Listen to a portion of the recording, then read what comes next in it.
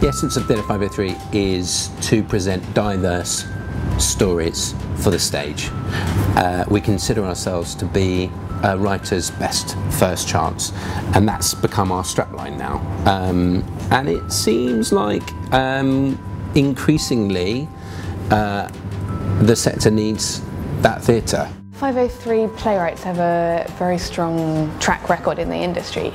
At the moment, Chris Urch, who came up through the 5035 mentoring scheme, his production of Land of Our Fathers transferred to the West End. He's touring around the country. Dennis Kelly had his first show at Theatre503, most famous now for Matilda the Musical. Bee's production of And Then Come the Nightjars, which is now looking at a national tour later in the year.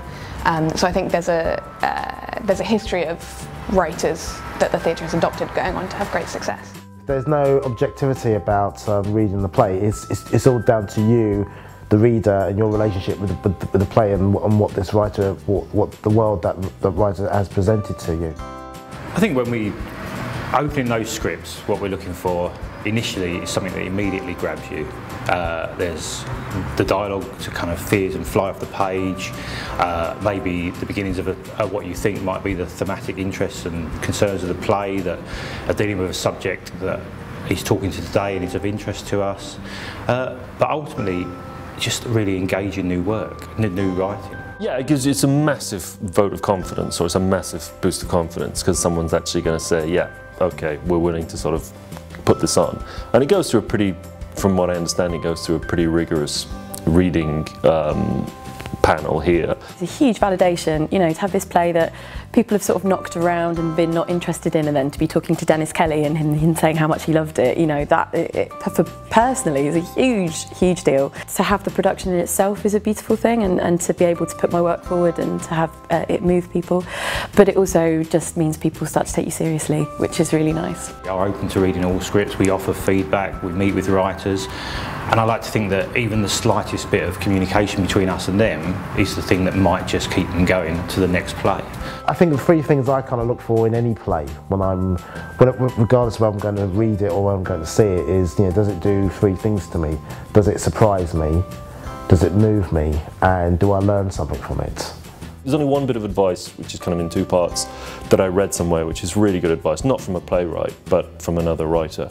And he said that the two things that you need to do are read a lot and write a lot. And I don't really think there's any way around that. I think don't, you know, try and write anything that you think people want. Just write something that is, you know, the thing that you would write if you had 6 months to live and it was your last chance to write something. Just put you in it and love it, and then that should be evident. One writer, David Hare, said something once a couple of years ago. He said when he sits down to write a play, the first character he deals with is himself. And I never heard it being put like that before, and that really kind of stayed in my mind. I kind of thought, well, actually, yeah, that makes sense. What it's about is putting an offer out there, a completely accessible opportunity for anyone to send a play in and get it read twice, and potentially get it shortlisted. And the great thing about being shortlisted, we're in touch with the whole shortlist, 25 writers who are now on our radar, who potentially are the next generation of writers.